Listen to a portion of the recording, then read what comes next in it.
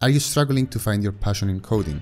You're not alone. Today I'm going to share some tips on how to discover what excites you in the world of programming and turn it into your driving force. First, let's talk about why finding your passion is important. When you're passionate about something, you're more motivated and engaged. Coding becomes less of a chore and more of an exciting adventure. The key is to explore different areas of programming and find what truly interests you. Think about it. Coding is a large field with endless possibilities. Whether it's web development, game design, data science, or AI, there's something for everyone. Take the time to experiment and discover what you enjoy the most. So, how can you find your passion in coding? Here are a few tips. Tip number 1.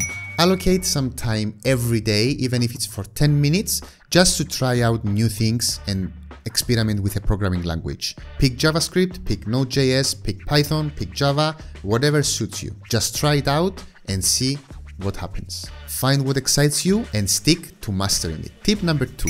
Pay attention to what sparks your interest. Dive deeper into topics that fascinate you and see where they lead. Tip number 3. Participate in coding projects and hackathons. Collaborate with others and learn from their experiences.